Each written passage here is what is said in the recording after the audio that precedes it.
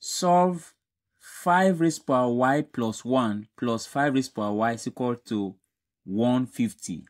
From the law of indices, this 5 raised to power y plus 1 can be expressed as 5 raised to power y multiplied by 5 raised to power 1. So that when we want to simplify, we simply add these powers to take us back to this point. So 5 raised to power y plus 1 is expressed as this. And then plus 5 raised to power y is equal to 150. Now, this is 5 multiplying this. So I can write this as 5 multiply 5 raised to power y. That is, this is the same thing as this.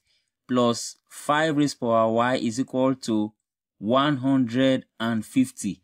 Now, this is 5 of 5 raised to power y. That is this into 5 places. And this is just 1 5 raised to power y. So we can add them together because they are like terms. So 5 of 5 raised to power y plus 1 of 5 raised to power y will give us altogether 6 of 5 raised to power y.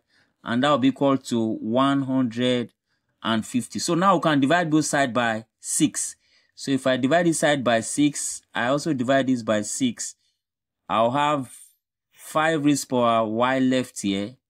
And then that will be equal to 150 divided by 6 will give us 25.